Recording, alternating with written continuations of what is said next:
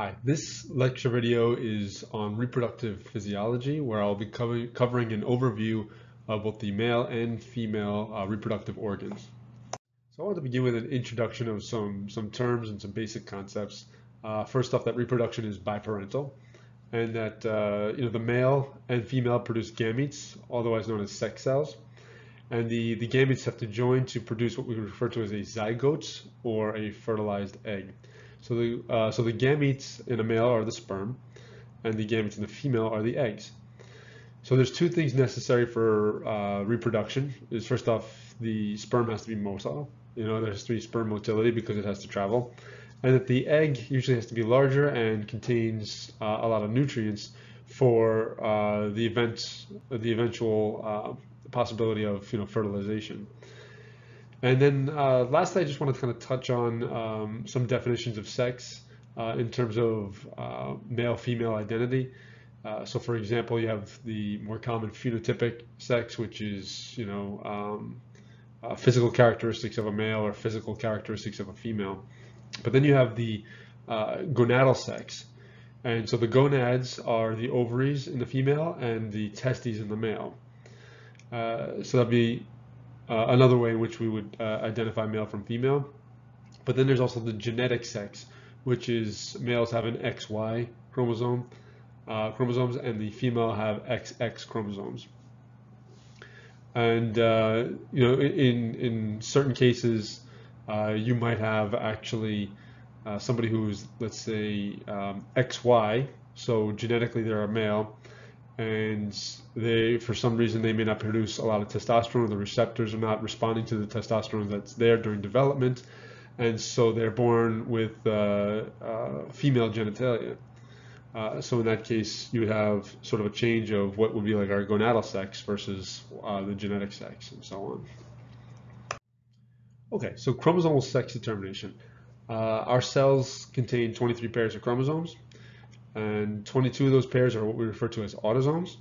And then there's one pair of sex chromosomes. So as I mentioned on the previous slide, there would be XY chromosomes in the male and the XX chromosomes in the female. The males produce half Y carrying sperm and half X carrying sperm. The X and Y are separated from each other through a process known as meiosis. And all the eggs carry an X chromosome. And again, the two X chromosomes are separated from each other via a process known as meiosis as well. And so when a Y sperm fuses with the egg, it's going to produce an XY set of sex chromosomes, which will become a male. If an X sperm fertilizes an egg, then it would be an XX, which would be a female.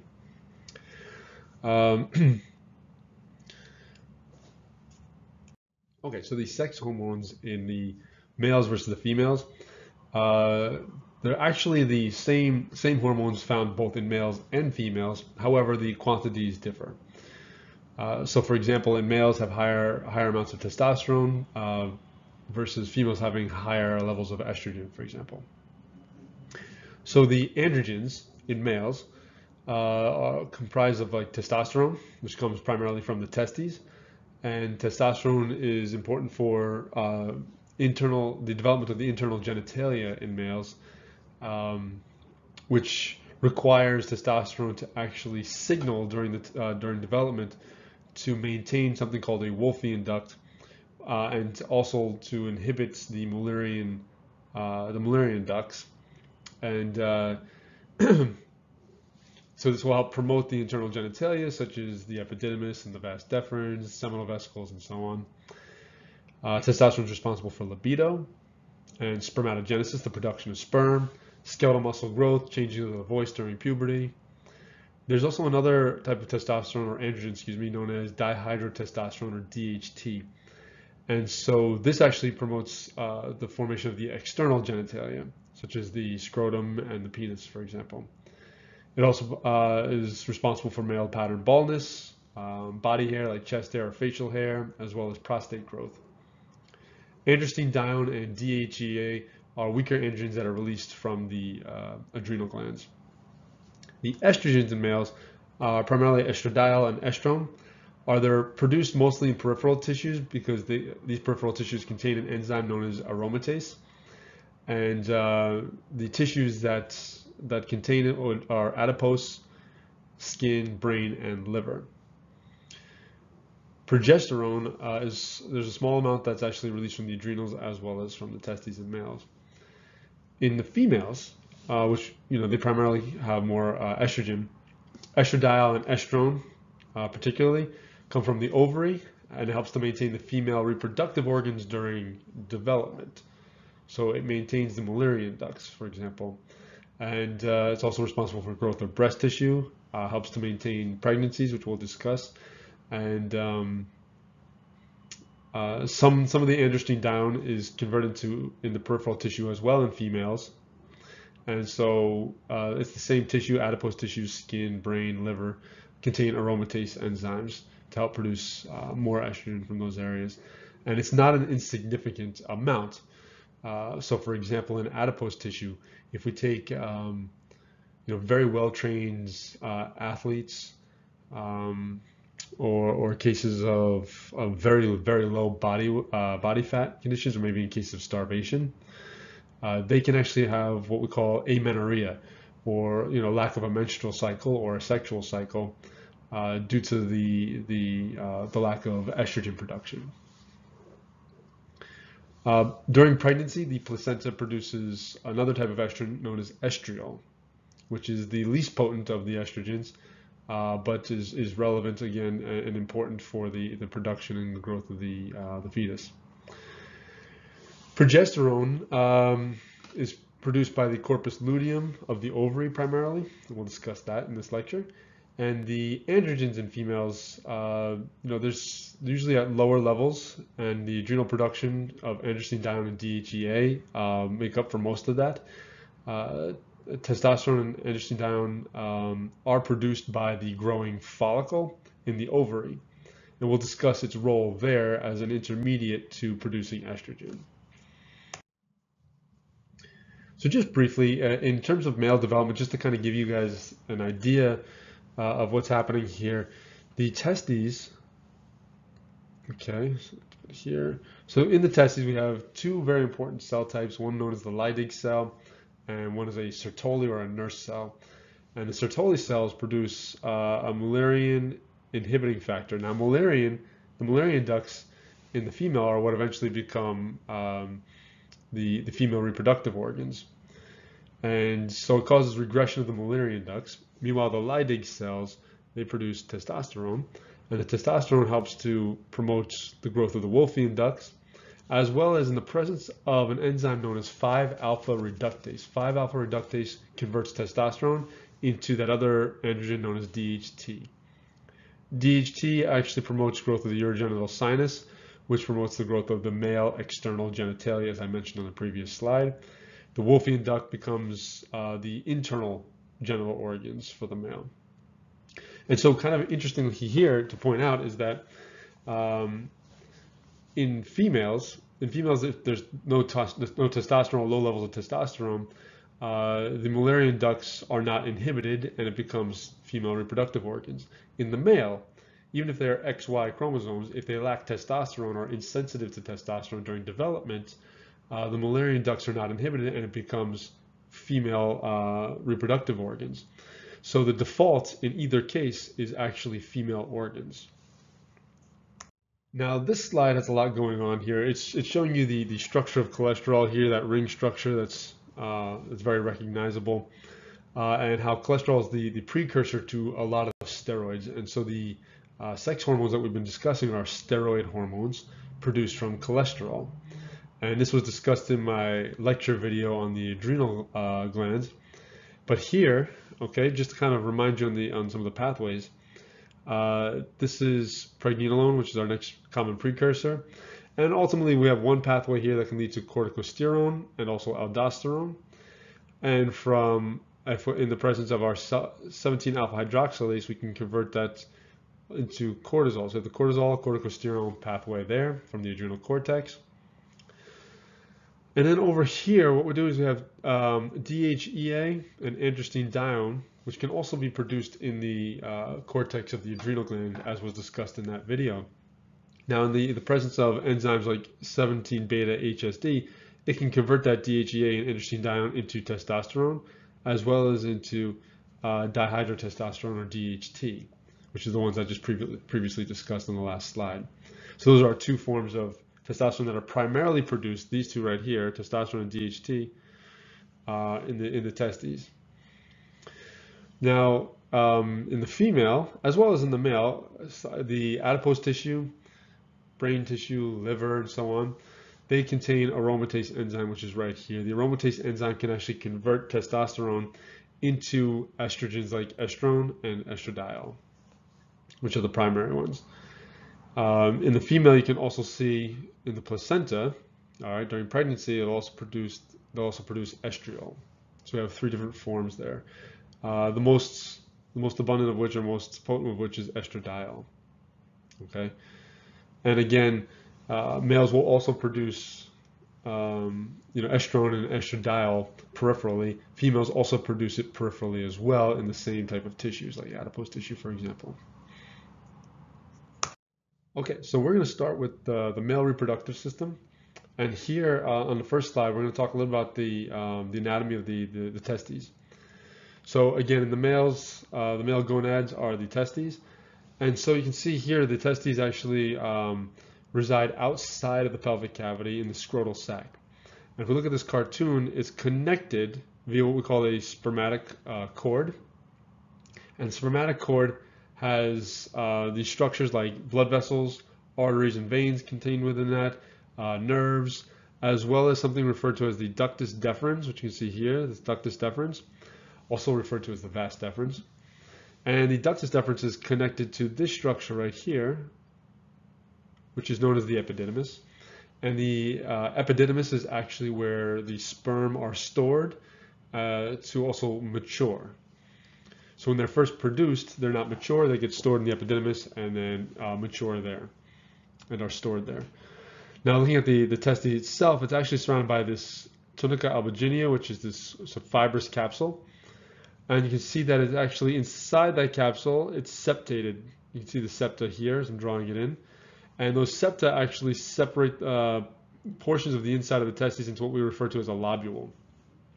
And each lobule contains, as you can see, this coiled up structure here, this coiled up tube known as a seminiferous tubule. So the seminiferous tubule is actually where spermatogenesis takes place. This is where the sperm are being produced. And it's a fluid-filled structure, so when they're produced, they're sent towards what we refer to as the reedy testes over here, and then that gets deposited into the epididymis for storage and maturation. And then during ejaculation, it would leave the epididymis and go into the vas deferens or the ductus deferens and travel up the spermatic cord and into the pelvis.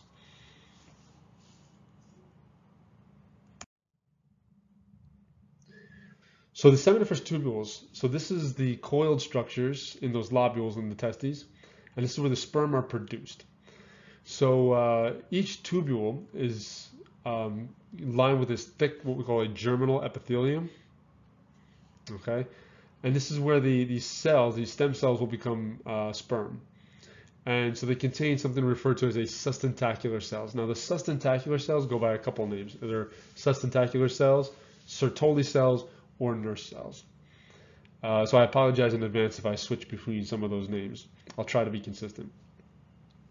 So these nurse cells, in between these nurse cells, or I should say actually what the function of these nurse cells are to protect the germ cells, to protect the cells that are going to become sperm eventually, and it helps to promote and provide the nutrition for the development of the sperm there. And it also helps to get rid of the wastes, helps with providing growth factors and other needs of those germ cells. And another important role that they play is that they actually form tight barriers between each other, and the testes actually, the germ cells actually develop in between these tight junctions between the nurse cells. And these tight junctions have a very important role in providing what we call the blood-testes barrier. Now, the blood-testes barrier is similar to a blood-brain barrier in that it prevents, certain substances from being able to move in there. So, for example, the immune system can't make contact with these germ cells, because if they could, they would actually activate and destroy or kill off those germ cells, because as foreign bodies. The nurse cells are stimulated by FSH, or follicle stimulating hormone, and they secrete inhibin as a negative feedback. So inhibin inhibits the release of FSH specifically. And the nurse cells, they also produce something called androgen binding protein, which actually binds to testosterone. So the androgen binding protein, when it's released, stays fairly local right there in the testes, and the testosterone that's produced, since it is a steroid, it can travel through membranes. It helps to keep testosterone levels concentrated within the testes there by binding to this protein and remaining in what we call a dynamic equilibrium. So any free testosterone will get used up by the cells that are required for the development of the sperm, and it will be in an equilibrium with what's bound to the protein. So the proteins will then release more to make up for that. So you kind of have a constant replenishing source coming from the proteins that are holding on to the testosterone. The testosterone itself actually comes from the interstitial Leydig cells, which I mentioned actually a few slides earlier. So the Leydig cells, they're actually located between the tubules, and they produce testosterone. And they're stimulated by a luteinizing hormone. So the LH stimulates the Leydig cells to produce testosterone. As testosterone levels go up, the FSH will actually stimulate the nurse cells. The nurse cells will release the androgen binding protein, which will bind to those testosterone to keep it at a good concentration for the developing sperm. Now this is just a histological slide looking at particularly a cross-section through one of the tubules. This is just a cross-section through the seminiferous tubule, and you can see it's hollow in the center, where it's white. Okay, and that red line that I just drew around is actually the connective tissue that surrounds the outside of the tubule.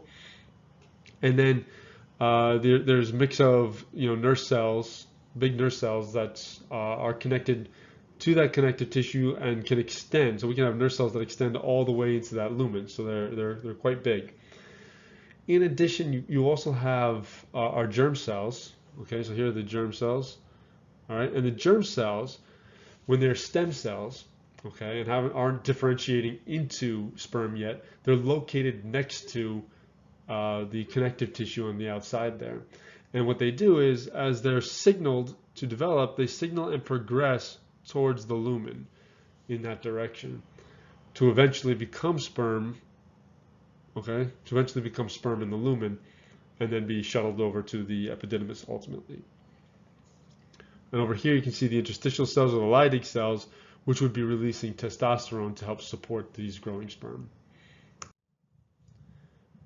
Okay, so a little bit more about the anatomy as it pertains to really the physiology of the production of sperm. Sperm actually require a lower temperature than body temperature, usually anywhere from about 1.5 to 3 degrees Celsius lower body temperature. So that's why they're not in the pelvic cavity, but actually hanging below the pelvic cavity in the scrotal sac. And so it's important to actually maintain that temperature for their optimal development. And so there's a couple of things in place to help maintain that temperature. So for example, here we can see the external inguinal ring, and you see the cremaster muscle here. So this is the cremaster muscle. And so the cremaster muscle actually extends all the way down around the testicle, which you can actually see on this side over here a little bit better. Goes and wraps around the testicle, and it's actually an extension of the internal oblique muscle. And one of its jobs to help maintain temperature of the testes is that it'll actually constrict and bring the testes up close to the body when it's too cold, so it helps to warm them.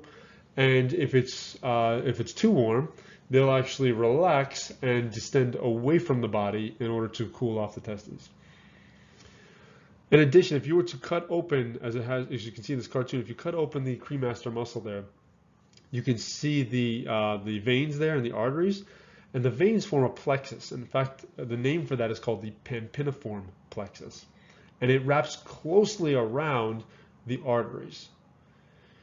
And its function is very important. So what happens is that the arteries are bringing warm blood to the testes, and that blood is body temperature, and that would actually negatively impact the development of the sperm. So this plexus of veins that are returning from the testes, they wrap around this artery, and any of the heat that's given off by the artery is actually taken up by the pampiniform plexus on its way away from the testes, and actually takes the heat and transfers it back to the body. And so it's a counter-current mechanism, where the warm blood moving towards the testes, that warmth is taken away in parts, or some of the warmth is taken away in parts, or some of that heat is taken away in part by the pampiniform plexus that's moving in the opposite direction. So it takes it back to the body, so that the blood that's actually reaching the testes by the arteries has been cooled somewhat. And then also you have what we refer to as the dartos muscle. All right, and so this is muscle located within the around the testes that can also contract or relax to help draw the testes either closer to the body or further away from the body. And so that's what this slide here is going over. You can see there's the cremaster muscle, which I referred to before. And so again, that's going to help modulate the temperature by contracting or relaxing. The dartos muscle, which is the subcutaneous layer of smooth muscle, contracts when cold, relaxes when it's warm. And then you have the pampiniform plexus. So again, that's our countercurrent heat exchanger, which I've underlined down here for you. This helps remove heat from the descending arterial blood. So these are several mechanisms to be able to regulate the temperature for optimal sperm production. Now, with this slide, really what I wanted to just touch on was that during development, the testes have to descend out of the pelvis in order to make sure that we can regulate the temperature appropriately. And the descent, since they're actually formed within the pelvic cavity initially during development, and you can see it's connected to the structure referred to as the gubernaculum on its inferior surface. So here's the testes that I circled, and there's this structure called the gubernaculum. And you can see the epididymis there, and you can see over here, this is the ductus deferens, which is the vas deferens. And so during development, that gubernaculum actually retracts. As you can see over here, it retracts. And an important structure I want to show you over here is this one too. It's called the pubic symphysis. So that's actually the anterior part of the pelvis there. So you see the testes is actually brought anteriorly over the pubic symphysis, and then as the gubernaculum retracts, the testes is pulled inferiorly and down into what the future scrotal sac is going to be right here. And the ductus deferens, or the vas deferens, is elongated following that into the scrotal sac, which eventually, by the time they're about 1 month old, this will really have sealed off, and under normal circumstances, the testes should have descended either just prior to birth or within the first month or so after birth. The danger of having non-descended testes after birth is the risk of infertility due to a higher temperature, but also more severe than that is they also increase their risk for cancer. In this slide is showing the hormonal relationships between the hypothalamus, the pituitary, and the testes. So let's pick a color here. It's somewhat easy to follow. Let's just see. I guess I'll stick with red. So here in the hypothalamus, all right, GnRH, or gonadotropin releasing hormone, is released and stimulates the anterior pituitary to release FSH and LH. So that's our FSH and LH right here.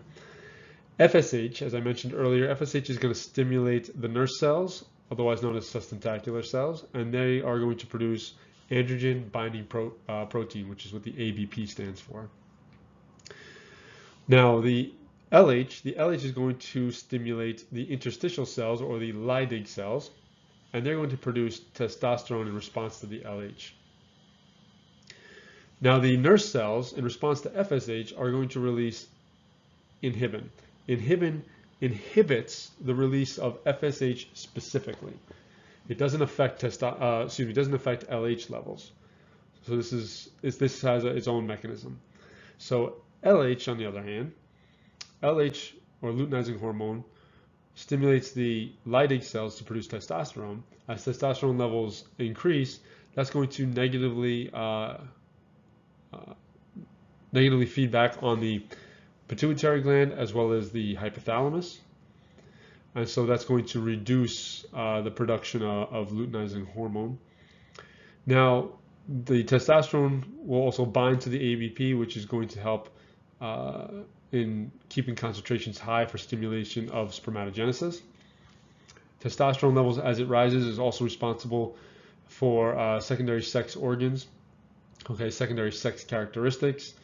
We kind of mentioned some of that already with, increasing muscle mass, deepening of the voice, changes in hair, facial hair, chest hair, pubic hair, and also stimulation over here, which you can see in white, in libido in the hypothalamus. Okay, so in regards to spermatogenesis, okay, so this is now happening in the seminiferous tubules, and in response to FSH, LH stimulation of the nurse cells and the Leydig cells, they'll produce testosterone and help the production of the sperm.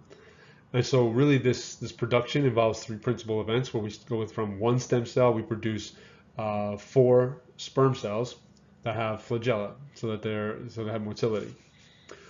We're going to need to reduce the number of chromosomes by half. So if we have 23 pairs, each of those 4 sperm cells should contain 23 chromosomes, not 23 pairs, but 23 chromosomes. And so this is the difference between what we refer to as diploid and haploid.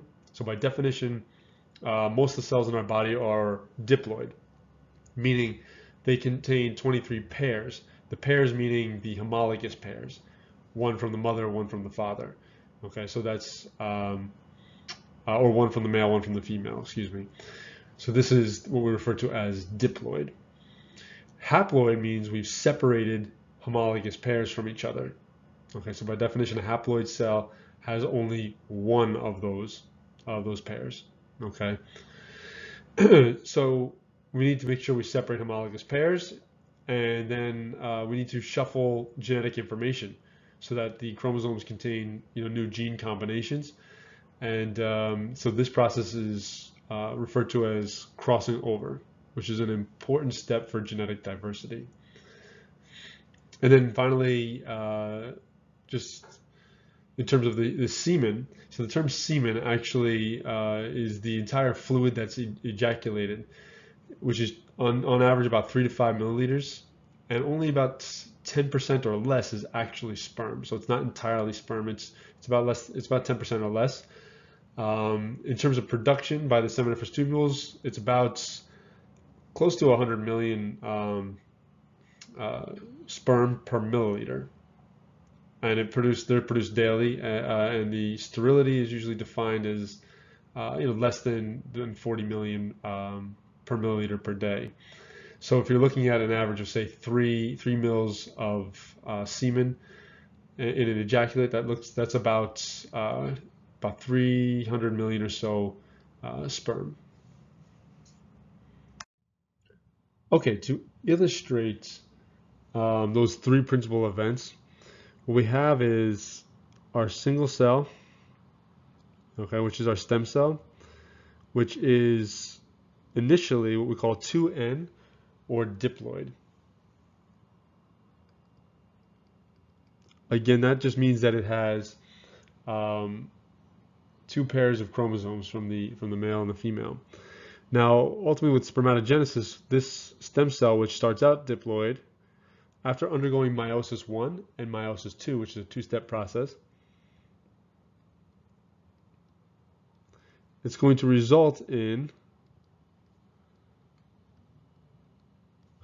4 sperm cells that are each we call haploid. I want to draw a little n in there, right? So each one has an n number, meaning we've separated homologous pairs from each other during the process of meiosis 1 and meiosis 2. And so this is one of the primary steps, and again, that's stimulated via the hormones we've discussed earlier. Now, in addition, the importance of going from diploid to haploid, this is so that we can create this this set so we can have one set of chromosomes that will pair up with ultimately a set of chromosomes from the egg. Now, during this process of meiosis, we also have a step in meiosis. Now, it occurs during meiosis 1, and I mentioned it before as crossing over. And what that actually entails is this. Let's take, for example, I have a chromosome and it's homologous pair over here. Okay, so one came from the mother, one came from the father, one came from the male, one came from the female. All right, so this is one of those pairs. Okay, of course it replicates. I'm going to draw on that centromere, so another one replicates over here, and this is its centromere here. So these are homologous pairs. Okay. Now in meiosis, what happens is there is a step in which, I'm going to draw it over here, a step in which this chromosome links up with one of the sister chromatids of the other chromosome, so that there's a crossing over point right about here, and let's say right about there. So we have this crossing over. And what happens at this point is that basically you have an exchange of genetic information. And the result is, when you finally separate homologous pairs from each other during the natural process of division during meiosis, what you're going to end up with is one pair here. I'm just going to draw it like this. And the other one is separated over here. Now these will be in separate cells. But this one has, let's say, a piece of that genetic information over here, and this one over here, and I'll draw this one in blue over here. So as they're in separate cells or have been separated from each other, these are no longer identical copies connected by that centromere which we saw previously, which again over here, those are identical copies from replication connected by this centromere right here. And the same thing goes for this one right here. Because of this crossing over event that took place right here, there's an exchange of genetic material that occurred on one of those chromatids. And so now these are no longer, this one is no longer identical to this one here because of that exchange of information. This increases the diversity that can occur during fertilization. So this will be the first step. So this occurs during meiosis 1. And then in meiosis 2, we're going to separate these sisters from each other. We're going to separate these two from each other, and we're going to end up with 4 cells. In this case, it'd be 4 sperms since we're talking about the male. All right, and they'll each have that chromosome. However, one of them is going to contain that little bit there, and the other one is going to have that one over there. Okay, so they're all separated, and then the end result is you have 4 cells at the end of meiosis 2 that each have different genetic material from each other, adding to the diversity, and they are all considered haploid. So these are all haploid cells.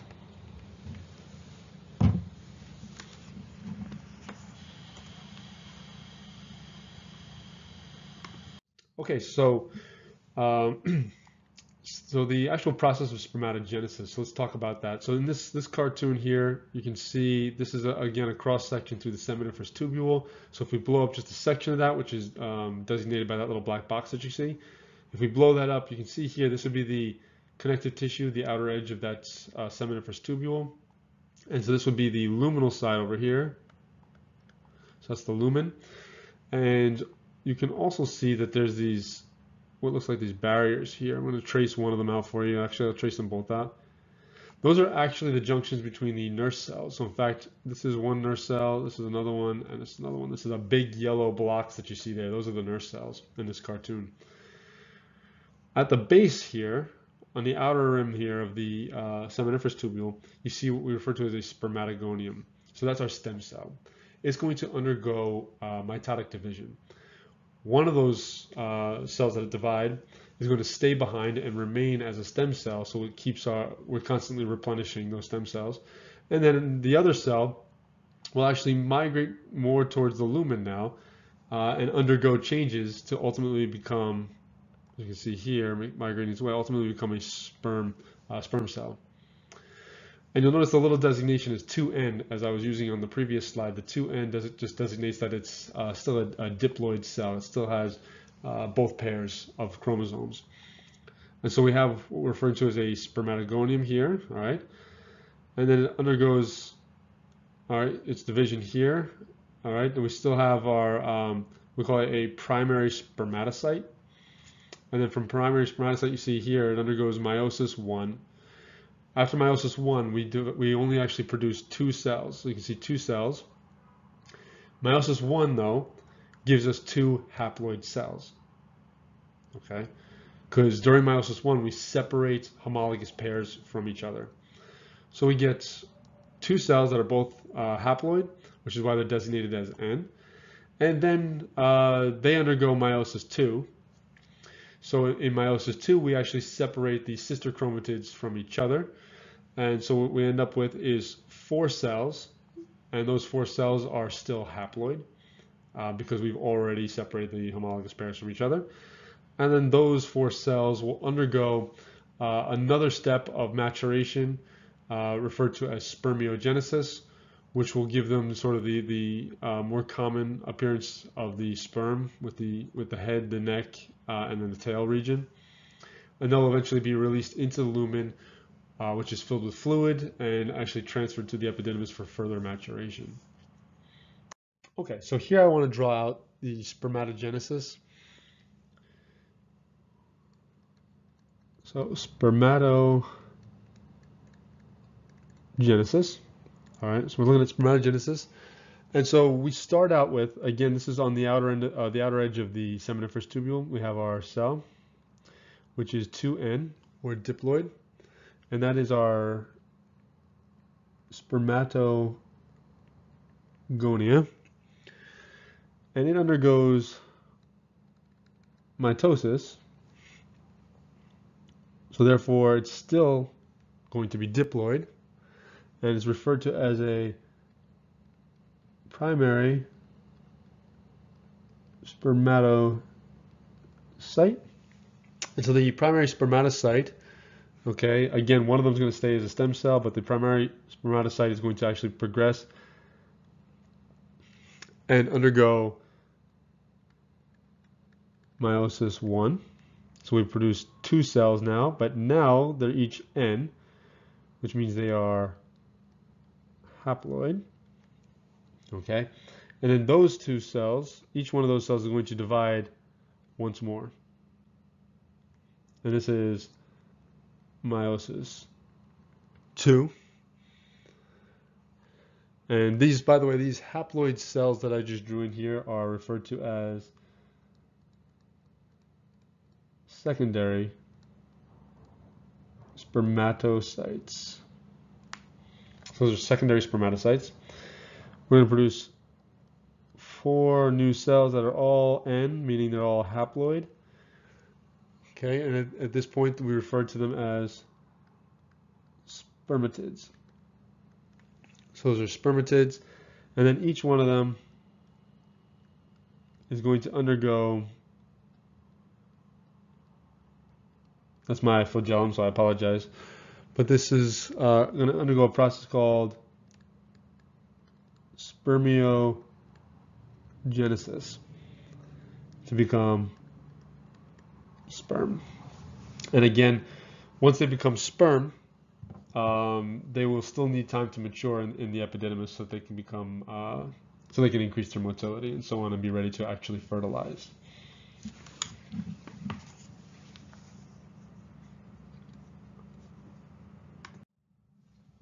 Okay, so the males also contain what they call accessory glands. So there's actually 3 sets of these glands in the male reproductive system: the seminal vesicle, the prostate gland, and what we refer to as the bulbourethral glands, or the Cowper glands. The seminal vesicles, or actually all the glands, are responsible for producing the fluid that supports the sperm during ejaculation. So this makes up sort of the rest of the fluid of the semen. So in the seminal vesicles, they're going to form about 65% of the seminal fluid, and it contains an abundance of fructose, which actually provides energy for the sperm. And that's going to empty into what we refer to as the ejaculatory duct, which I'll show you on a different slide. And its location is actually, there's a pair of them behind or just posterior to the bladder. Then there's the prostate gland. The prostate surrounds the urethra and some structure referred to as the ejaculatory duct, just inferior to the bladder. And it primarily secretes an alkaline secretion, which helps the aid in the motility of the sperm, as well as neutralizing the acidity of the solution or of the ducts. And that forms about 25% of the seminal fluid. And then the Cowper gland, which provides like the last small percent, that's near what we call the bulb of the penis. And during sexual arousal, it produces a clear mucus or mucoid fluid that helps to lubricate the glands of the penis or the head of the penis in preparation for intercourse. It does aid somewhat in protecting the sperm by neutralizing the acidity of any residual kind of urine in the urethra as well. The spermatic ducts, which you see here in this anatomy of the male, you're looking at it from the posterior aspect. So this structure up here, let me draw it over here. So this structure right here is the bladder, and behind the bladder, so we're looking at the posterior aspect of the bladder, you see this structure right here. Okay, this structure right here, that's the ampulla. So the ampulla is connected to the vas deferens. So here's the vas deferens, the epididymis, and the testes. So the sperm is initially stored in the epididymis, and during ejaculation, that can move through the vas deferens. And actually, some sperm can still be stored here in the ampulla. And then in the ampulla, you'll notice that they connect down here. This structure right here is the prostate gland. Through the middle of the prostate gland, you'll notice the prostate gland is just beneath the bladder. Through the middle of it is the prostatic urethra, which connects it to the bladder actually above it. So this would also be the pathway for urine from the bladder to the prostatic urethra out to the penile urethra. So they share that similar anatomical site. But you'll see here, there's these seminal vesicles that I just spoke of. So seminal vesicles, which are secreting a high fructose type solution. That'll combine with the sperm coming from the ampulla into what we refer to as the ejaculatory duct. And then it enters into the prostatic urethra. And the prostate can actually secrete directly into the prostatic urethra there. And then you'll have what we call the membranous urethra, which is a small section there as it's moving through some of the muscles of the pelvic floor there.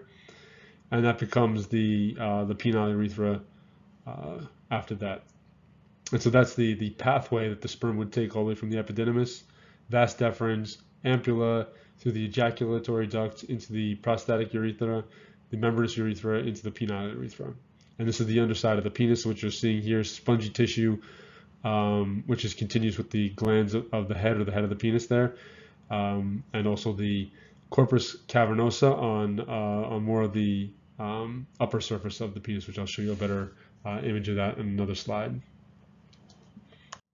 Okay, on this slide, we're looking at it from a sagittal section, and you can see in this mid-sagittal section here, same structure. So we'll start here. This is the testes. You can see the epididymis located on really the superior and lateral poles there.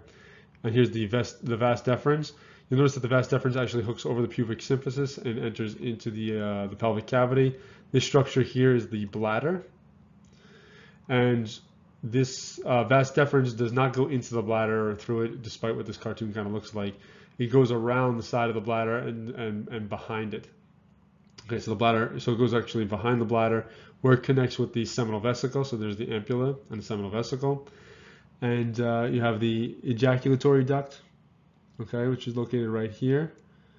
All right, and then you have the prostatic urethra, and here's the prostate. And then you have the very small membranous urethra, and then you have the penile urethra from there. What I didn't mention on the previous slide, I didn't show you, but it is located there, you can look for it, is this structure right here, just underneath the prostate, at the base of the penis here, is the Cowper gland, or the bulbourethral gland. So those are our three glands. We have our seminal vesicle, prostate, and then the bulbourethral gland there. Some structures to take note of here as well. In the penis itself, on the top portion of the penis here, you'll see two structures, one on either side here, left and right side.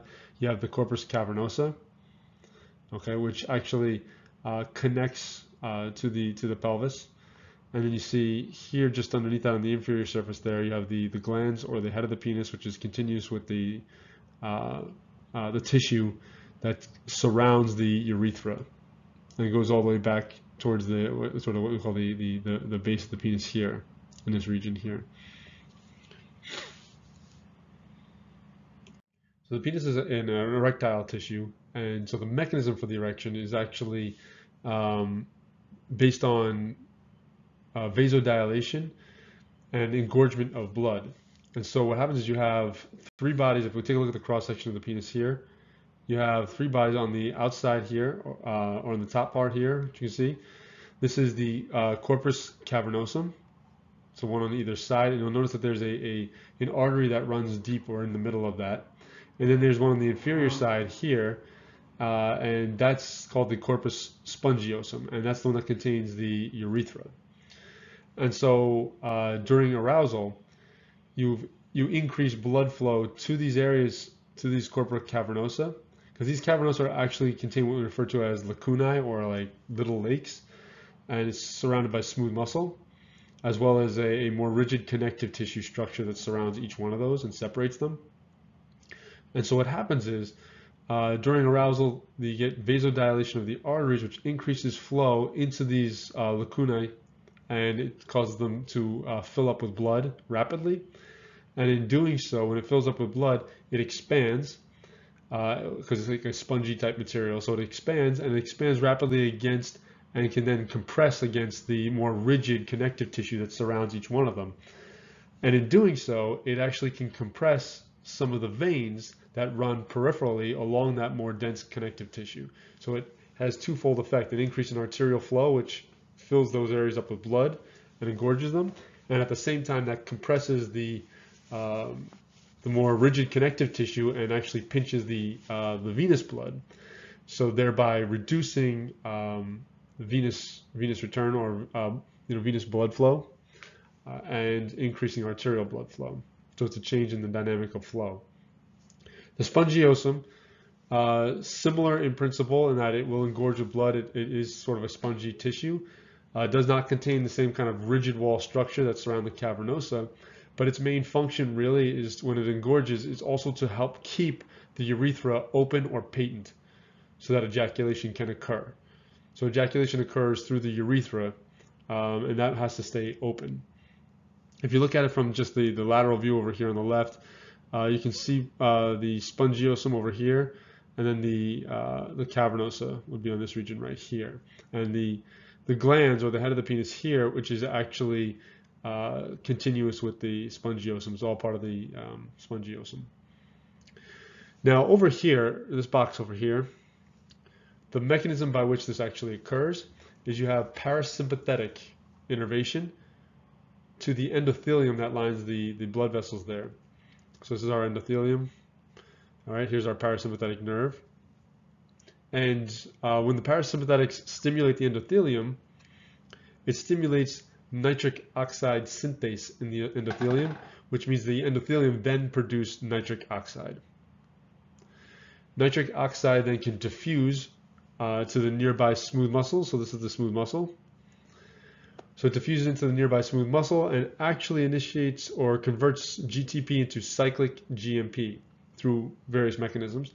And by inducing cyclic GMP activity, it causes smooth muscle relaxation. So the net result of nitric oxide is to induce smooth muscle relaxation, which causes vasodilation, therefore an increase in arterial blood flow. Phosphodiesterase 5, or PDE5 over here, is really kind of constitutively on and inactivates the cyclic GMP. So if there's an abundance of nitric oxide, it overpowers the ability of phosphodiesterase 5 to inhibit it, and so it will vasodilate. However, as nitric oxide or parasympathetic inputs start to decrease, the phosphodiesterase 5 can take over and cause constriction, and so therefore a loss of erection. So, this phosphodiesterase 5 is an important target for treating erectile dysfunction. So if you have, for example, sexual stimulation, which is causing the state of arousal, parasympathetics initiate or stimulate the endothelial cells to release nitric oxide. Nitric oxide converts inactive guanylate cyclase into active guanylate cyclase, which can then convert GTP into cyclic GMP. Cyclic GMP results in vasodilation and erection. However, phosphodiesterase inhibitors, remember, PDE5 degrades the cyclic GMP, so we have loss of erection.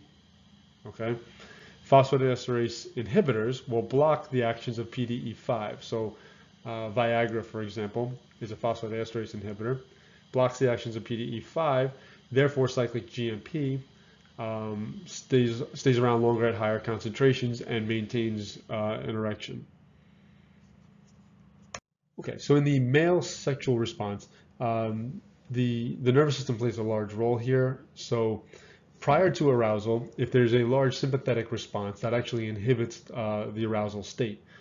However, in the parasympathetic state, the signals will produce an erection via the mechanism I talked about, through induction of nitric oxide and cyclic GMP and so on.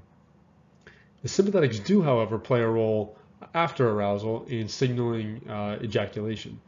And so what it does is it'll actually coordinate the muscle movement and the contractions of the vas deferens, the seminal vesicles, and so on, to secrete their fluids and to also propel the sperm through the urethra. At the same time, during orgasm, heart rate goes up, respiratory rate, blood pressure, as well as an increase in skeletal muscle tone and sweating and so on.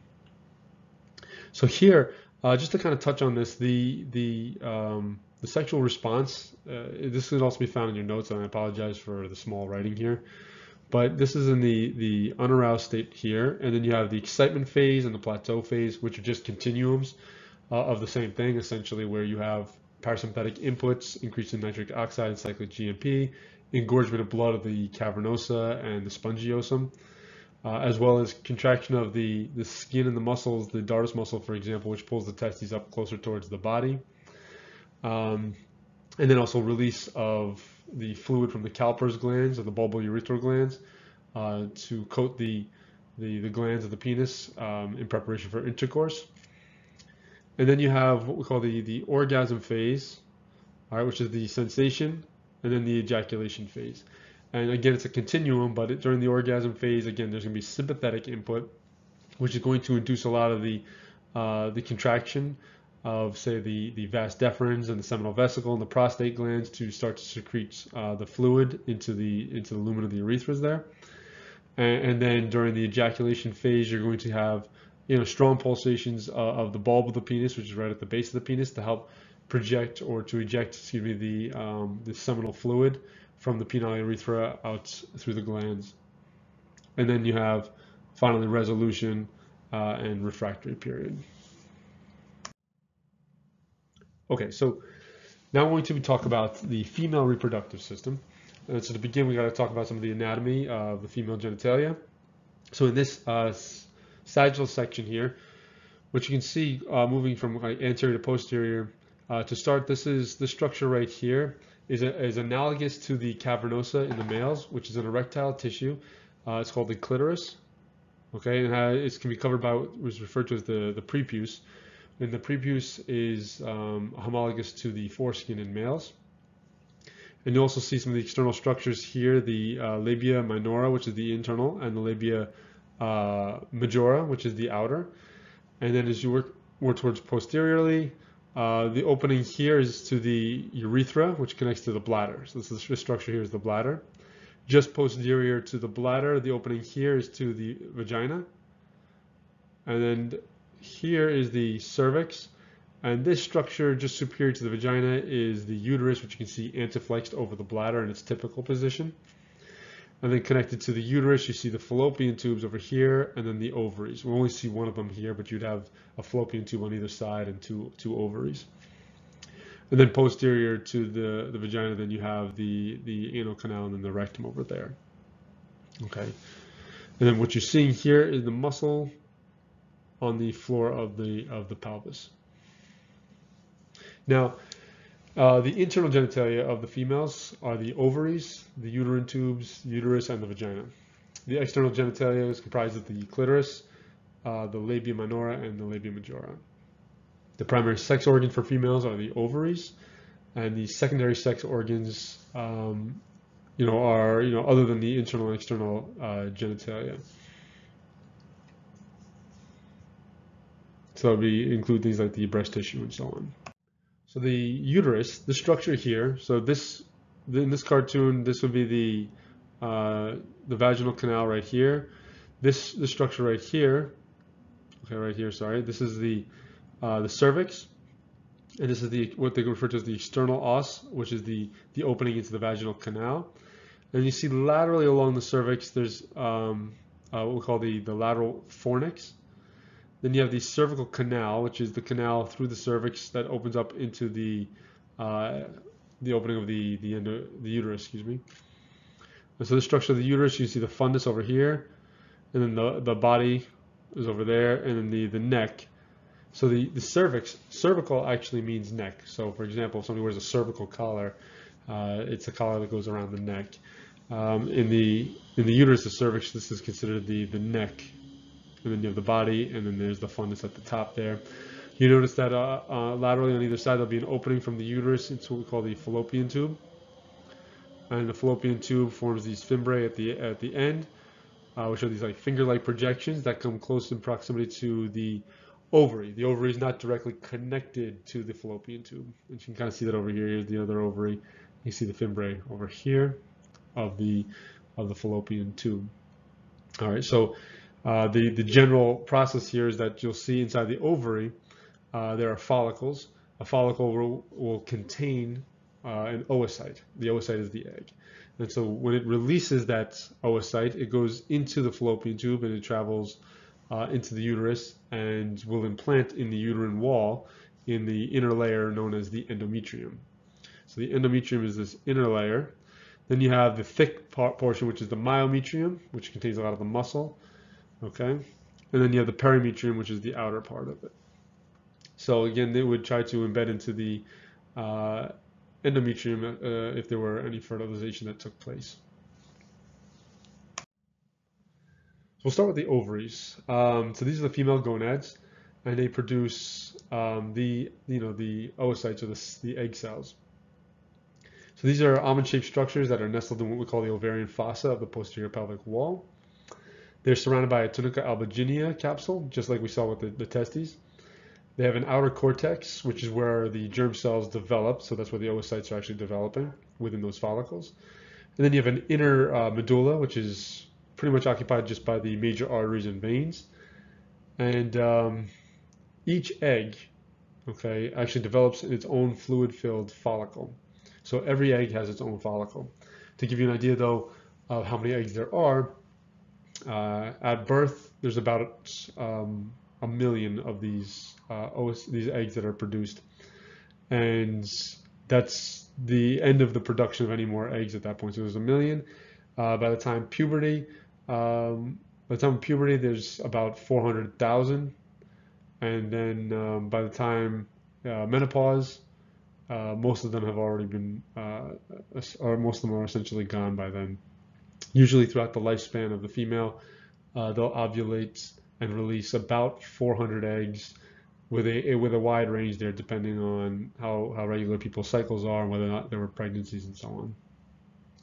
Ovulation refers to actually the bursting of one of these follicles and the releasing of the egg that it contains.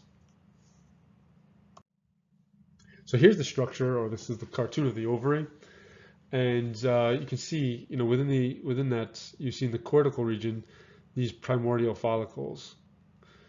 These primordial follicles were actually developed during early developmental stages, and that's what I was referring to on the last slide as having produced about 1 million of those. And you have cells called oogonia that undergo a lot of mitotic divisions and produce all these egg cells that then have a very thin layer of supporting cells around them, referred to as granulosa cells. And so this thin layer of granulosa cells that helps to support that egg is referred to as like our primordial follicle. And they'll stay essentially locked in meiosis 1 until given the signal to actually grow and divide. And so what happens is, let's say it gets that signal to grow and divide, it basically goes from a primordial follicle to a primary follicle, to a secondary follicle, tertiary, and so on, to what we get, what we call a mature follicle. And you'll notice the oocyte in the center of that. So this is this little orange guy here. All right, that's the oocyte. That's the egg. And so this pink layer here, these are supporting cells that grow along with it and make up the follicle that surrounds and supports and nourishes that dividing oocyte. Now, usually the signal for this divide is hormonal in nature and comes about during puberty, which on average is somewhere between anywhere from like 9 years old up to about 14 years or 15 years old. Probably the average being about 12 years old. And so you can see as this follicle develops, it gets larger and larger, so does the oocyte itself, and it starts to develop these fluid-filled pockets called antral fluid. So they'll refer to that large pocket of fluid as the antrum. So sometimes this mature follicle, it'll go by several names. It'll go by the name of antral follicle, vesicular follicle, because they'll refer to that fluid-filled area as a vesicle, or sometimes a Graafian follicle. So all those are referring to the mature large follicle that is essentially ready to rupture and release. So you can see over here, the mature follicle, given the hormonal signal, will actually rupture and release the oocyte surrounded by some of those supporting cells. That'll then enter into the fallopian tubes of the uterus. But leftover cells that were supporting cells for that growing oocyte, they don't go instantly die off. Instead, they actually have a very important function here, and they'll undergo some changes and become something we refer to as the corpus luteum, which will secrete hormones to help support the oocytes and the uterus. And then lastly, over a certain amount of time, the corpus luteum will actually involute and become atretic and just become the corpus albicans, which is essentially just a remnant, but is non-functional. So for follicular development, again, the follicles are all the supporting cells that surround the oocyte. So you see the oocyte in the middle, which is our egg. That's our primordial follicle, which females are born with. And then you'll see that if given the signal, it becomes the primary follicle. You see the oocyte enlarges. You see there's a thin layer of cells that support it. There's also a layer between the oocyte and those supporting cells known as the zona pellucida, which is like a glycoprotein type matrix, which is supportive to the oocyte and is actually an important structure, particularly during fertilization. So over here, what you're noticing is the oocyte is still enlarged, and you notice that the layers of cells surrounding it have grown, so it becomes thicker. There's more of these cells, and the granulosa layer, which is the original layer, becomes quite thick, and it starts to develop another type of cell on its outer rim out here on the outside called a theca cell. So the granulosa cells and theca cells are important in supporting the oocyte. And then the follicle further develops, and it's just an increase in the number of cells, an increase in the thickness of the theca cells and the theca cell number. We also start to develop a fluid-filled sac there called the antrum. So this is what we call an early antral follicle. And then our mature follicle, which is the big one you see down here, you can see the multiple layers. You see the granulosa cells in the inner layer, and then you see the theca cells, which is the outer, darker colored layer. And then you'll notice that the antrum surrounds most of the oocyte. The oocyte still keeps a small layer of cells surrounding it, all right, known as the cumulus operis. Okay, so there's the cumulus operis. and it's still connected by a little stalk right there to the other granulosa cells. Now this is just the histological side showing you the follicle. And so in the follicle here, you see the multiple layers you have out here. So if we can circle it here, I'm going to circle it in blue for a second here so we can see the whole follicle. And you have the theca, which I may have actually missed some of them actually in my drawing here, but you have the thecal layer right here. You have the granulosa layer right there. And then this structure right here is the antrum, so that's a fluid-filled antrum. Here's the oocyte, and then you can see the zona pellucida, which is that glycoprotein that surrounds it. All right, and then the cumulus operis, which are the supporting granulosa cells that are still surrounding the oocyte. So oogenesis and called the sexual cycle. The sexual cycle is the more common term for it now. Used to be referred to as the menstrual cycle. So in oogenesis, we're talking about egg production. So it's the same idea as we talked about with spermatogenesis, where we have to go from a diploid to haploid cells, and but the process differs quite a bit, especially in its timing. So in this case, we're going to produce haploid gametes by means of meiosis again. So the eggs will also do meiosis 1 and meiosis 2. And the difference though here is that instead of producing 4 haploid cells, the egg undergoing division is only going to produce one haploid cell. The other 3, it still produces them, but it produces what we refer to as a polar body, which is just like a very, very tiny cell with very little cytoplasm, and it often they just die off. So this is where we differ quite a bit from the sperm production, where all of them, we have 4 equal-sized haploid cells. In females, you end up with 4 haploid cells, but 3 of which die off, and we refer to them as polar bodies because they're very small, and then 1 cell that's supposed to survive. And so there's going to be some cyclical hormonal changes that we're going to discuss in promoting this growth and differentiation in these divisions. And so there's also going to be changes that occur in the uterus as well as in the ovary every month, and then the cycle repeats itself. So the sexual cycle is what we refer to this monthly cycle, and this occurs obviously when pregnancy doesn't intervene with it. So it consists of 2 interrelated cycles. What happens is there's 2 parts of the sexual cycle that are occurring simultaneously. So you have what's happening in the ovaries, and we refer to that as the ovarian cycle, and then you have what's happening simultaneously to the uterus, and that's referred to as the uterine cycle. So these are parallel changes.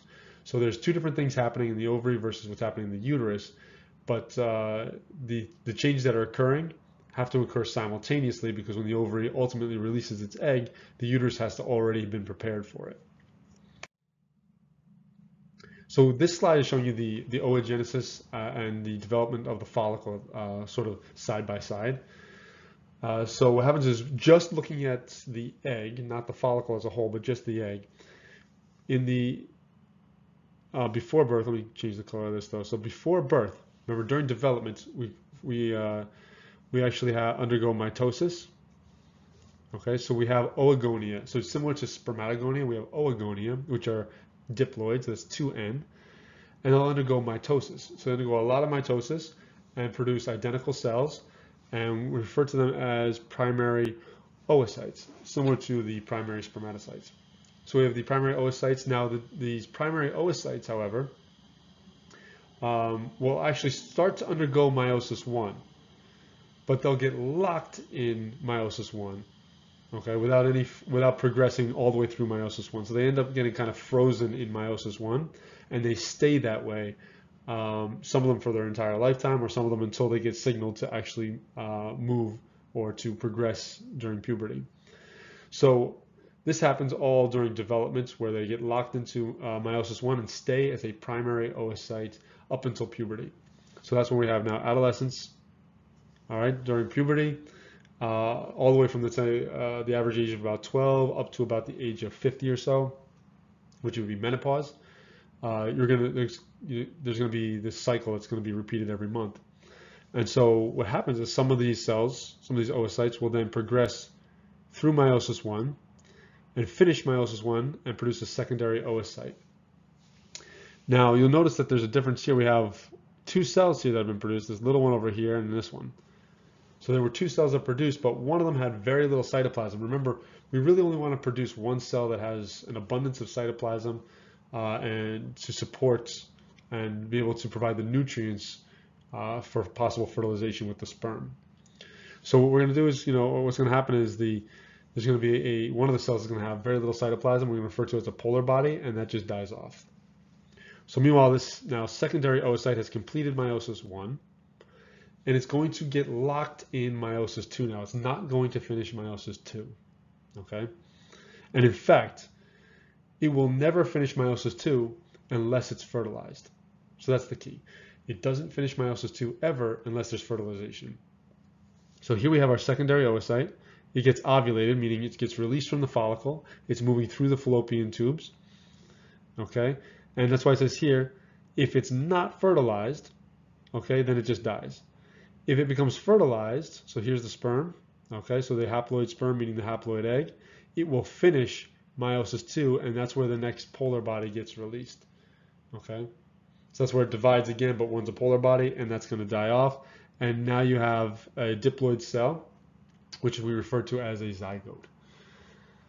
Now, in terms of how this oocyte compares with the follicle development, it's happening, again, it's a simultaneous type thing, but what's happening here is this oogonia are located in a follicle. So there's just a small layer of supporting cells or granulosa cells that surround this primary oocyte. And so when it ceases to develop any further, after the female is born, it'll still be what we call a primordial follicle trapped in meiosis 1, or the oocyte trapped in meiosis 1. And then during puberty, if the primordial follicle is signaled to grow, it'll go from a primary follicle to a secondary follicle, tertiary follicle, where the follicle gets larger and larger, as I've discussed on the previous slides, where the antrum develops and ultimately leads to ovulation and the formation of the corpus luteum. The oocyte that's located within those follicles will remain, after its signal, will actually remain locked in meiosis 2, as I suggested before. So what happens is, during this time, in the growing follicle, it'll finish meiosis 1 and then get locked in meiosis 2. And it'll stay in meiosis 2 unless fertilization occurs. Okay, so oogenesis. This slide is actually reiterating some of the points that I made previously, in that the oogonia, which are those stem cells, they'll multiply many times over via mitosis and produce millions, like 6 to 7 million primary oocytes that will pause in meiosis 1, specifically prophase. And most of those will actually degenerate via a process known as atresia by the time the female is born. So there's usually about 1 million or so. So that by the time the female reaches puberty, there's usually about 400,000 oocytes that remain. And over a lifetime, as I mentioned before, they usually ovulate approximately about 400 times, give or take, again, depending on the person. The sexual cycle, also known as the menstrual cycle, on average, it lasts about 28 days. Now, there's a wide range from about 25 to maybe 35 days long. And there's a complex arrangement of hormones and signaling that occurs, but it starts with the hypothalamus, which regulates the pituitary gland. And then there's the pituitary hormones, which regulate the ovaries. And then the ovaries secrete hormones that are going to regulate the uterus. And there's feedback from the ovaries and the uterus. So the basic hierarchy basically goes from the hypothalamus, pituitary, ovary. The ovary talks to the uterus. And the ovaries are going to exert the feedback control over the hypothalamus and the pituitary under normal conditions, but the uterus can as well. And so there's a sort of a complex arrangement here based on this hierarchy. Okay, so in the sexual cycle, the cycle actually begins with the follicular phase, which is part of the ovarian cycle. So reminding you that the sexual cycle has the ovarian cycle and the uterine cycle, and they occur simultaneously. So in the ovaries, we have a follicular phase. So this is what's happening with the follicles, the growing of the follicles. And so it starts with menstruation, which occurs usually in the first or usually lasts for about 3 to 5 days of the cycle. So that's the beginning of the cycle. And then, at the same time, the uterus is replacing lost tissue from the menses via mitosis, and at the same time in the ovaries, the cohort of follicles are growing. So we'll talk about them separately and what's happening. Ovulation in the ovaries occurs around day 14. So at the end of the follicular phase, ovulation occurs. So that would be the rupture of the follicle in the ovary to release the egg. And then the follicle that is left behind will become the corpus luteum. In the next 2 weeks of our 28-day cycle, we enter into what's called the luteal phase. So after ovulation, the ovaries undergo change. Now enters into what they call the luteal phase, and the corpus luteum stimulates the uterus's endometrium to secrete and start to thicken and so on. And if pregnancy does not occur, the endometrium in the uterus starts to break down in the last 2 days of the luteal phase, and then menstruation begins and the cycle starts over. So in the luteal phase, this is primarily just the corpus luteum secreting hormones to support the uterus in case of pregnancy occurring. Now, this is looking at the ovarian cycle as a whole here. You can see here we have, the primary follicle. So we had a primordial follicle that was stimulated to become primary, which became secondary. So you see the growing follicle. The oocyte in the follicle has finished meiosis 1, is locked in meiosis 2. You see this enlarging follicle here. You can see the oocyte there. You can see the antrum and all that. So we have our tertiary, which is really our mature follicle or Graafian follicle. And then there's ovulation. So here's day 14, which is depicted by this arrow right here. So the follicular phase is the growing and developing of the follicles to maturity to reach the point of ovulation. Ovulation is then the release of the egg with some of its surrounding supporting cells, the cumulus ophorus and so on. The follicle that gets left behind in the ovary becomes the corpus luteum.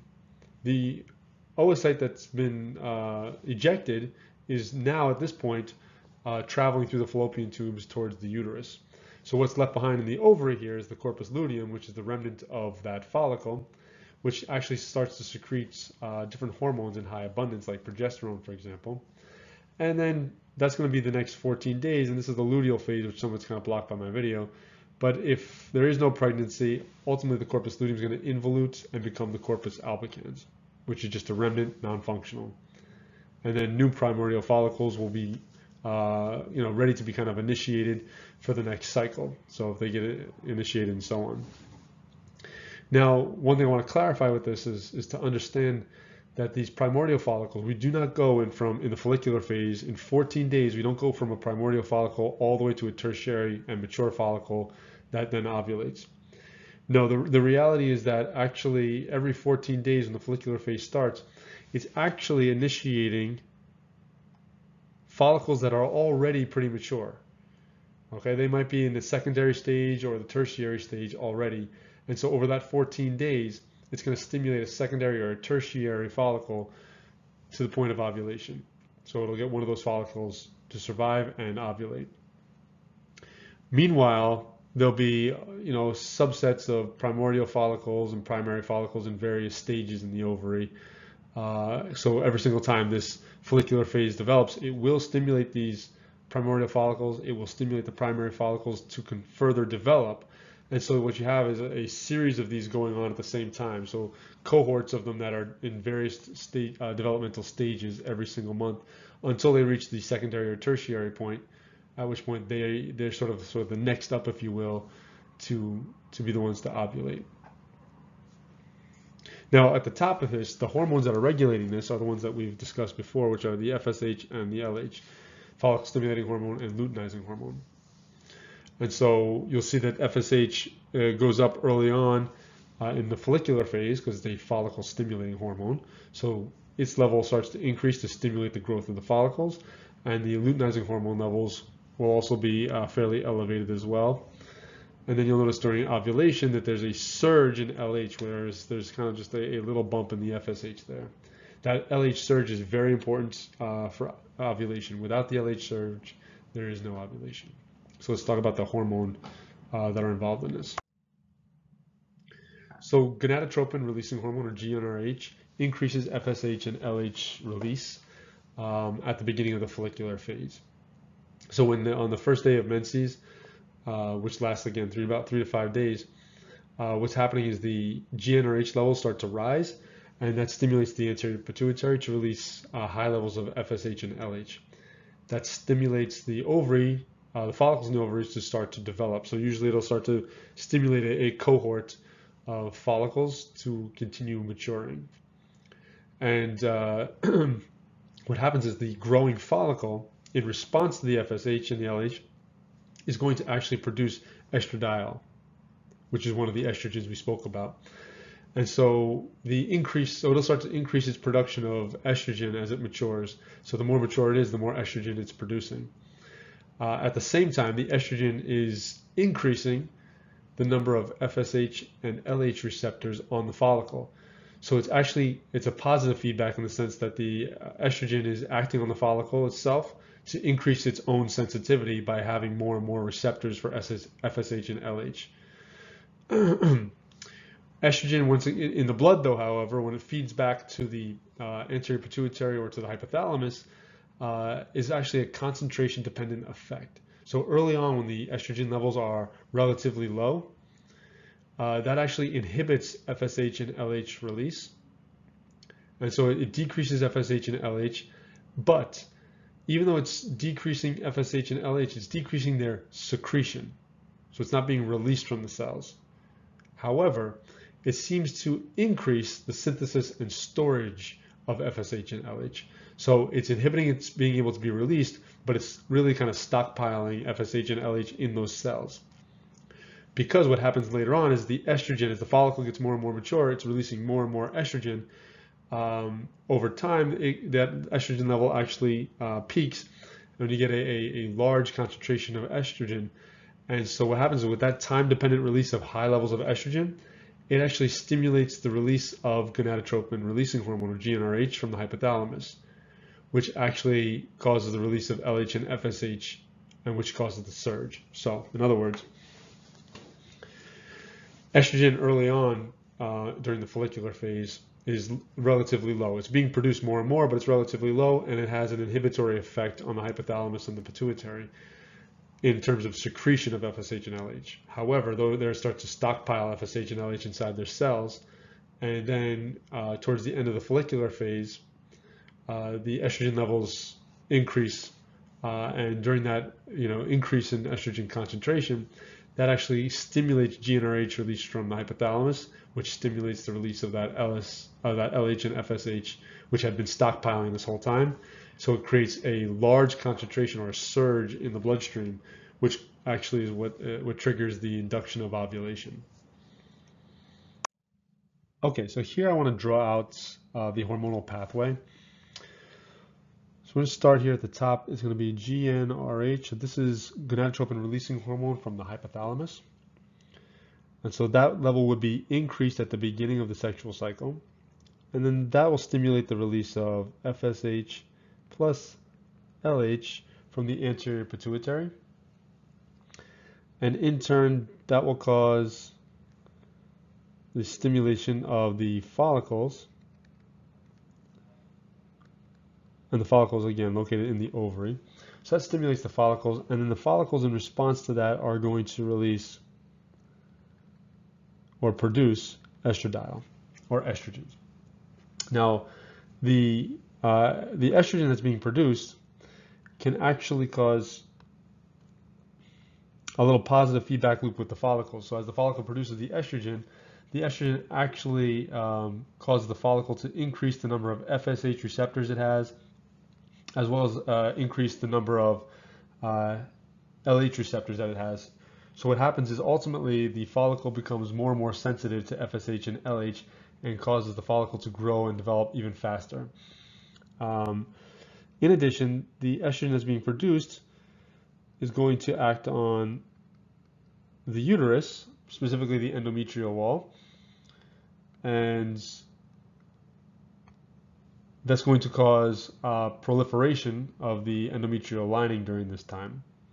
So the estrogen acts there. Now, as the estrogen being produced from the follicles, as it initially starts to increase, is that still at a very relatively low concentration. So this relatively low concentration has a feedback to the hypothalamus as well as the anterior pituitary. The feedback here is actually complex though, because relatively low estrogen levels cause in the anterior pituitary cause it to inhibit. I'm going to put a little negative sign and inhibit secretion of FSH and LH. However, it stimulates the production of it in the cells as well as the storage. So production and storage of FSH and LH. So what happens is it starts to accumulate those hormones within the cells, but it's not secreting it. So the FSH, LH blood levels would be going down at this time. But the cells would be producing more and more of it and sort of stockpiling in those cells. Now the gonadotropin-releasing hormone would be inhibited with these low levels of estrogen. So now this is occurring again early in the follicular phase within the ovary. Okay, and then again during that time, as the estrogen levels are increasing, it is still stimulating the uterus as well. So now, let's say we're further along in the follicular phase now. And so as we go along further in the follicular phase and we're approaching ovulation, we have one mature follicle that has survived, and it's producing a lot more estrogen, and it's quite large at this point. So relatively, the estrogen concentration has gone up, has increased significantly, and so the result of that is this. So let's get rid of our inhibitory responses here for a second.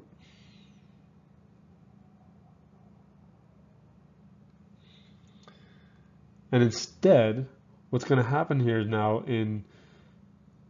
as we approach ovulation is the estrogen is primarily going to give a positive feedback or stimulate the release of GnRH, which can also stimulate FSH and LH release. Now remember, early in the follicular phase, FSH and LH was being inhibited from being released.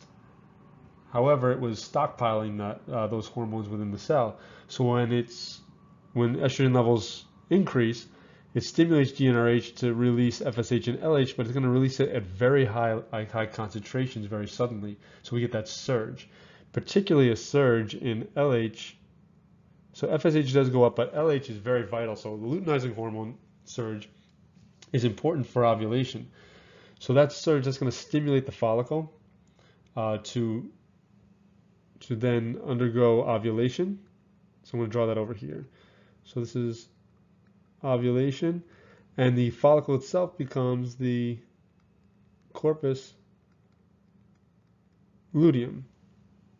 All right, so that surge, this LH surge, stimulated ovulation, became the corpus luteum, and now it's going to enter into what we call the luteal phase. And so the corpus luteum will secrete estrogen, just like the follicle did,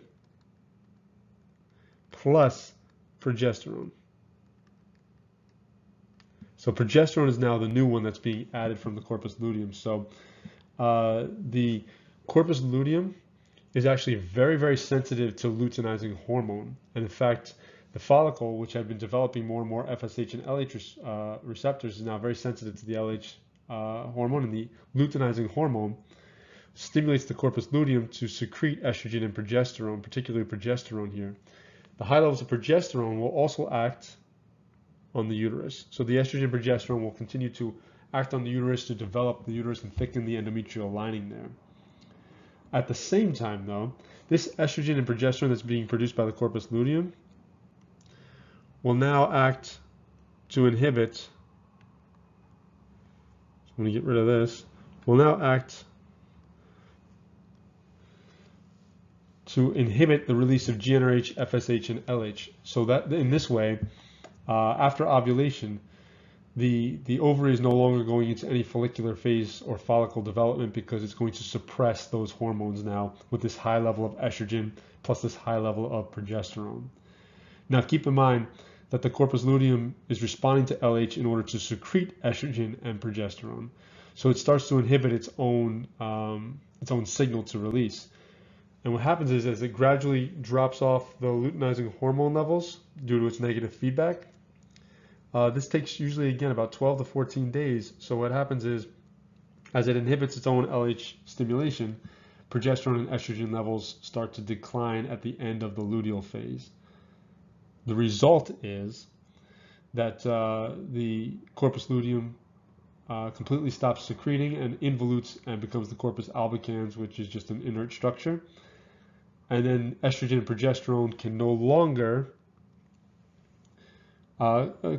stimulate the uterus and help to support the growing endometrium, and so the endometrium of the uterus sloughs off, and the cells there will die off and become part of the menses.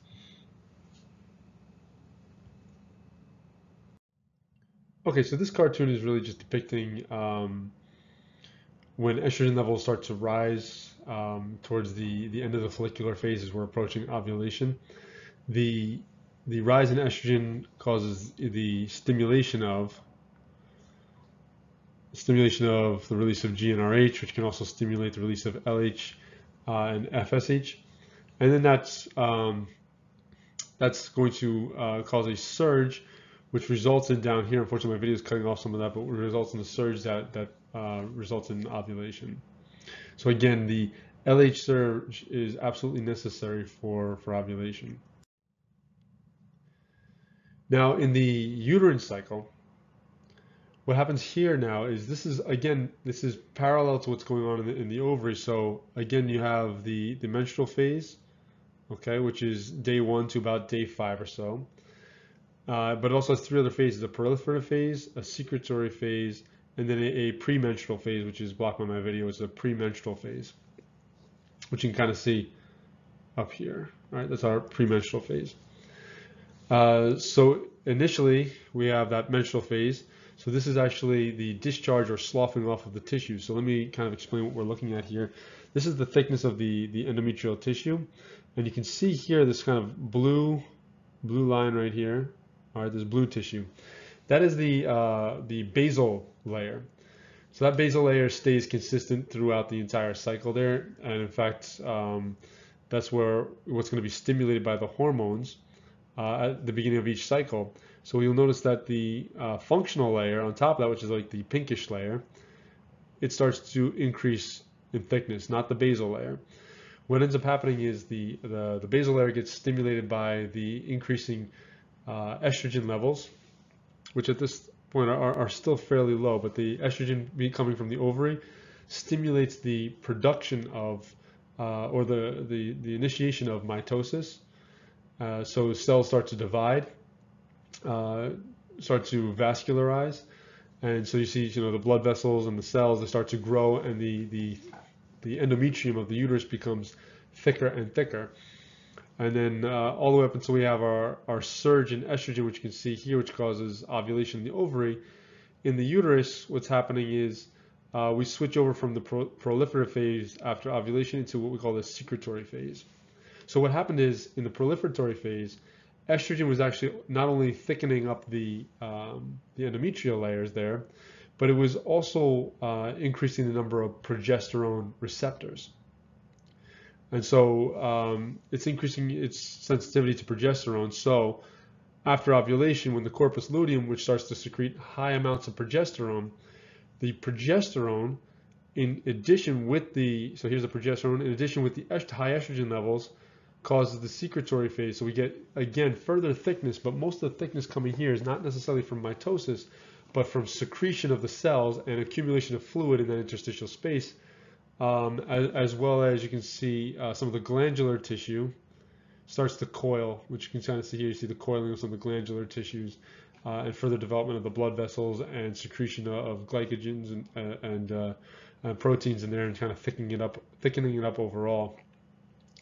And then finally, if if there is no fertilization, the corpus luteum in about 14 days will involute, and that's a fairly fixed time.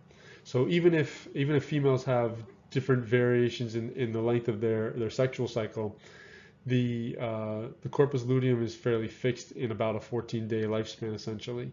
So usually most of the variability in cycle comes during the follicular phase, not during the luteal phase of the ovary. So in the uterus, in response to this, again, we have this corpus luteum secreting progesterone and estrogen, which stimulates further thickening and more secretions. And if the corpus luteum then involutes and dies off, that's when the premenstrual phase will start, and you'll see that the drop in progesterone and estrogen that was being secreted by the corpus luteum results in spasms of the blood vessels and ischemia. And what happens is this spastic or closure of these blood vessels causes this acute ischemia, and the cells start to die off and slough off, and there can be bleeding and so on. And so the menstrual fluid is actually a mixture of some of this dead cellular debris as well as the blood and some of the fluid. And that enters, that starts the menstrual cycle, and then the whole thing starts over again. So what happens is if there is fertilization, then the fertilized egg gives feedback to the corpus luteum to keep it alive and to keep it producing estrogen and progesterone to maintain the endometrium of the uterus, so that that stays alive and can nourish the growing embryo. So this is a kind of a summary of the ovarian cycle and the uterine cycle during the overall sexual cycle. So you can see the GnRH and FSH and LH levels. All right, so this stimulates the anterior pituitary to release the FSH and LH, which in the ovarian cycle stimulates the follicular phase up until we have ovulation, and then that's releasing the oocyte into the fallopian tube. And then here you have the formation of the corpus luteum, which you can see here in yellow, which secretes progesterone and estrogens, and can ultimately become the corpus luteum, or excuse me, the corpus albicans, if it involutes and there's no feedback from the uterus. Now, during the follicular phase, the follicle is producing more and more estrogens. And I said the estrogens have a feedback mechanism on the pituitary and the hypothalamus, which causes the surges and so on that I spoke about. But the estrogens also stimulate the uterine cycle so that it continues to thicken during the proliferative phase. And then during the corpus luteal phase, it's releasing progesterone and estrogen. And so that's when we enter into the secretory phase of the uterine cycle. And then again, if there's no feedback, we enter into the premenstrual phase and so on. So in terms of the corpus luteum is very sensitive to luteinizing hormone. And so that's why you see this over here, the luteinizing hormone. So remember, the mature follicle had developed more and more FSH and LH receptors. And so even after it ruptures during ovulation and it becomes the corpus luteum has a lot of LH receptors, and so it's stimulating the corpus luteum to release progesterone and estrogens. However, though, the high levels of estrogen and progesterone will actually feed back. So this will actually feed back and inhibit GnRH, FSH, and LH. So during this time, the follicle-stimulating hormones drop off, and so does luteinizing hormone. And this prevents further maturation of any of the follicles during this time. And so that's important to kind of halt all that activity. Now, at the same time, as those levels are dropping, that means the LH levels are dropping, which is stimulating the corpus luteum. But since the corpus luteum has a lot of LH receptors, it can kind of survive for a little while longer. So what happens is, as the LH levels drop further and further during that 14-day period, it eventually starts to produce less and less progesterone and estrogen, and eventually it will become the corpus albicans. And then so once that dies off and the estrogen and progesterone levels drop off, GnRH levels rise again because it's not being inhibited, and so therefore the FSH levels will rise, the LH levels will rise, and the cycle will start all over.